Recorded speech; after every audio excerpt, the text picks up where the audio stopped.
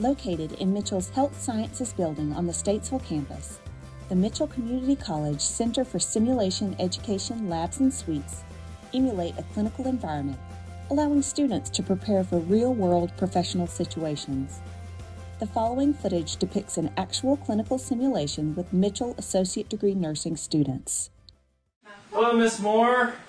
My name's Matthew. I'm going to be your primary nurse for today. This is Jess. She's your secondary nurse that's going to take care of you. And who else do we have? We have Starla here. Yep. She's going to be recording what we're doing, okay? And then who else do we have here? I'm Hallie, the resource nurse.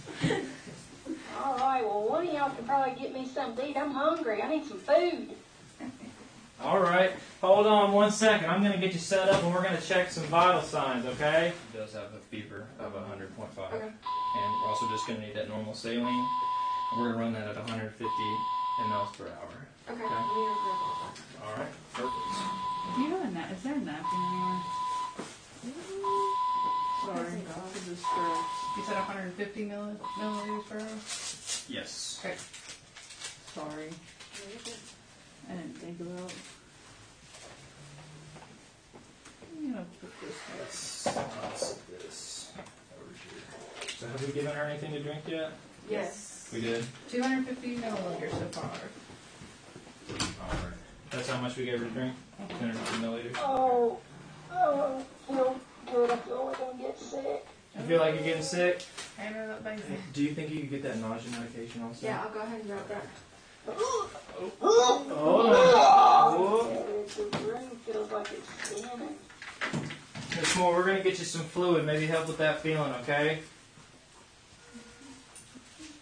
Alright. Oh.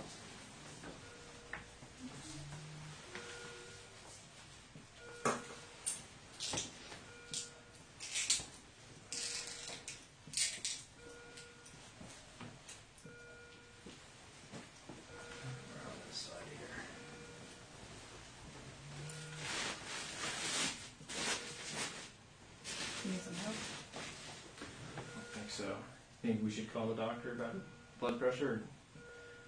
I would probably just get So we IVs get fluid going. going. It'll boost her blood pressure up. Oh, I'm so dizzy.